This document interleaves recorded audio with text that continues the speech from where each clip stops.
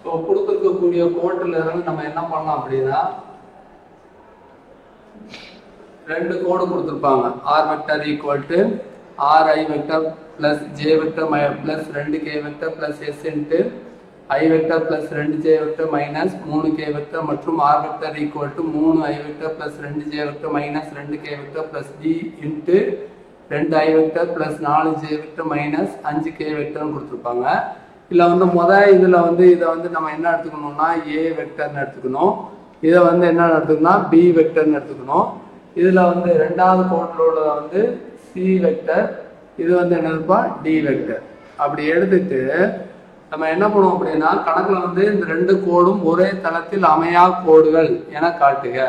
அப்போ அமையா கோடுகள்லாம் இந்த ஃபார்முலா படி எழுதணும். Box vector of A vector minus C vector dot B vector cross D vector not equal to 0 அப்படின்னா அது ஒரே தளத்தில் அமையா கோடுகள். சொல்ல புரிஞ்சுதா? இப்போ என்ன பண்ணுவோம் அப்படின்னா இதோட மதிப்பை ஒவ்வொரு மதிப்பும் கண்டுபிடிப்போம். இப்போ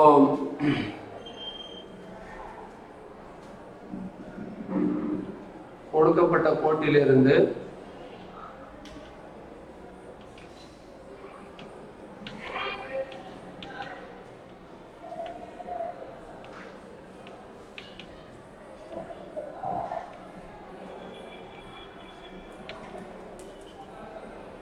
ஏ vector equal to A vector என்ன கொடுத்துருக்குன்னா ஆர் ஐ vector plus J vector plus 2k vector. அடுத்து B vector equal to I vector plus 2j vector minus 3k vector. அடுத்து C vector equal to 3i vector plus 2j vector minus 2k vector. அடுத்து D vector equal to 2i vector plus 4j vector minus 5k vector. இது கொடுத்துருக்கக்கூடிய கோட்டில் இருந்து நம்ம என்ன பண்ணியிருக்கோம் அப்படின்னா எழுதியிருக்கோம். ஸோ இதுல இருந்து நம்மளுக்கு கண்டுபிடிக்க வேண்டியதில் வந்து ஒரே தளத்தில் அமையா கோடுகள் என்ன காட்டுக. அப்போ இந்த ஃபார்முலா படி எழுதணும். இந்த ஃபார்முலா படி எழுதணும்னா இதில் என்னெல்லாம் இருக்கு? ஏ வெக்டர் மைனஸ் பி வெக்டர் இருக்கு, அல்லது B vector cross D vector இருக்கு. இது ரெண்டும் இதை தனியாக கண்டுபிடிக்கணும். பி வெக்டர் கிராஸ் டி வெக்டரை தனியாக கண்டுபிடிக்கணும். இப்போ ஏ ஃபார்முலாவில் கொஞ்சம் மாற்றி வரும்.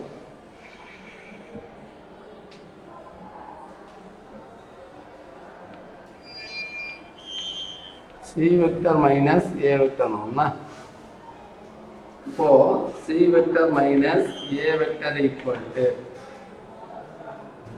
இது ரெண்டையும் கழிச்சு எழுதலாம். டைரக்டா கழிச்சிருவோமா இல்லைன்னா கழிச்சு எழுதிக்கு அப்புறம் இல்லை. இப்போ 3i vector plus 2j vector minus 2k vector.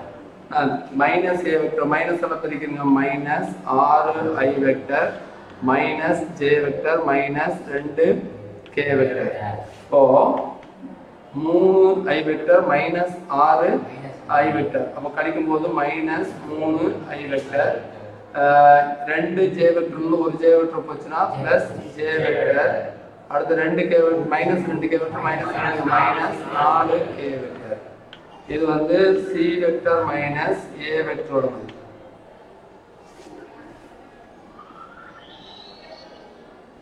அதுக்கப்புறமா வந்து ஃபார்முலா அப்படி என்ன வருது? B vector cross D vector.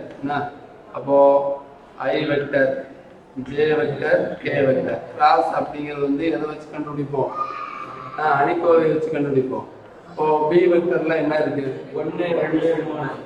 B வெக்டர்ல 1 2 minus 3. D வெக்டர்ல வந்து 2 4 மைனஸ் 5. முதல் வந்து ஐ வெக்டரை அப்படியே வச்சுட்டு ஐ வெக்டர் எடுக்கும்போது முதல் நிறையும் போயிடும். அப்போ இது ரெண்டு பெருங்க. நான் பெருக்கினீங்கன்னா minus 10 plus 12 minus J vector into இந்த ரெண்டாவது ஜே வெக்டர் எடுக்கும்போது ரெண்டாவது நிரலும் நிறைய போயிடும். அப்போ இருக்கும்போது minus 5 plus 6 plus K vector into இப்போ மூணாவது நிரலும் முதல் நிரையும் போயிடும். அப்போ பெருக்கும்போது 4 - 4. ஓ I vector into 2 minus j vector into 1 plus k vector into 0. அப்போ b vector cross d vector equal to என்ன வரும்பா 2 I vector minus j vector plus 0. அப்படிதானே? இப்போ c vector minus a vector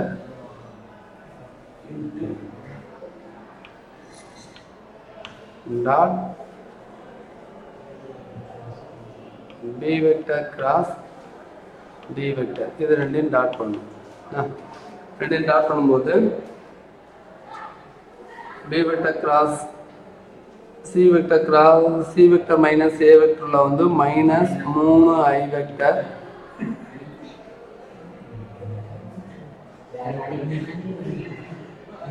சொல்லுங்க 3 I vector plus j vector minus 4 k vector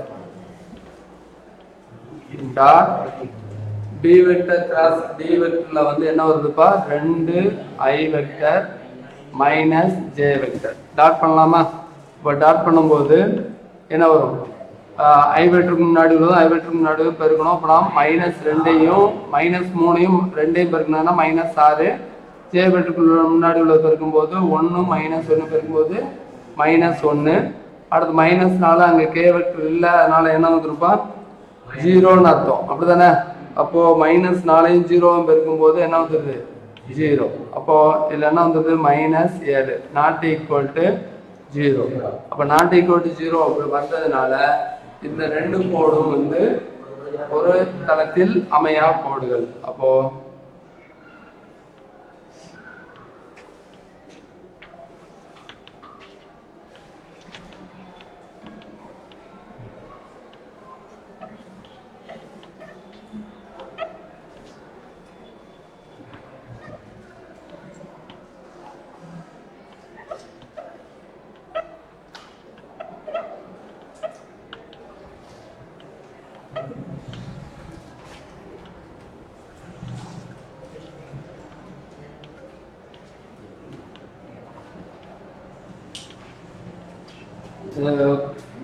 கொடுத்திருக்கக்கூடிய இரண்டு கோடுகளும் ஒரே தளத்தில் அமையா கோடுகள் ஆகும்.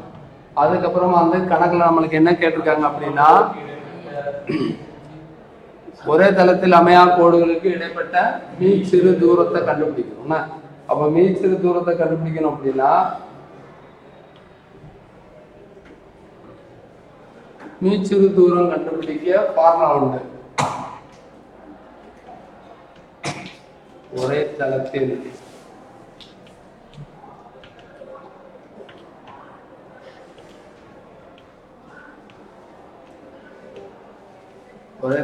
அமையாத இரு கோடுகளுக்கு இடைப்பட்ட மீச்சிறு தூரம்.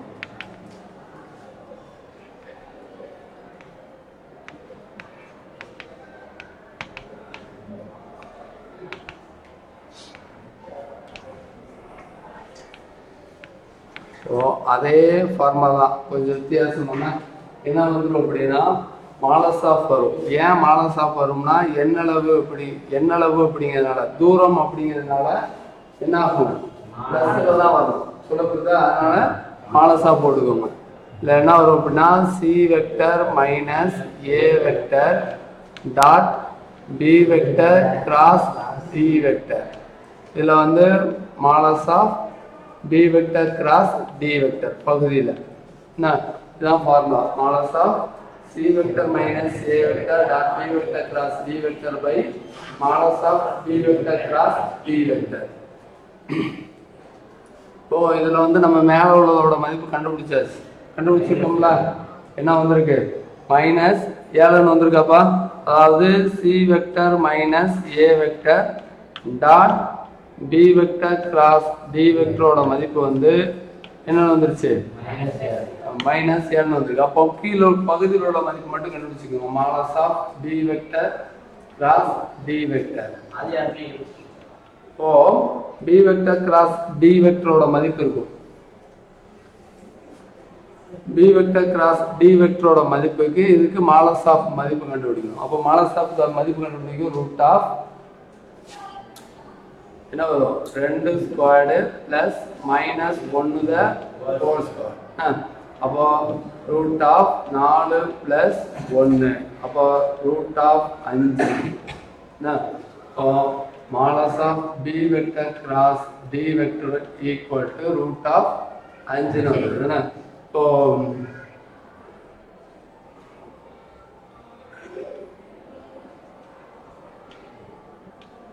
தேவையான தூரம்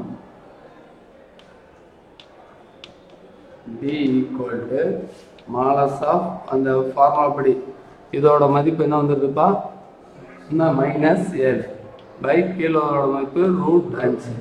அப்போ d equal to 7 by root 5. மாலஸ் ஆஃப் மைனஸ் இருந்தாலும் என்ன மாதிரி எழுதிக்கணும் ப்ளஸ் எழுதிக்கணும்.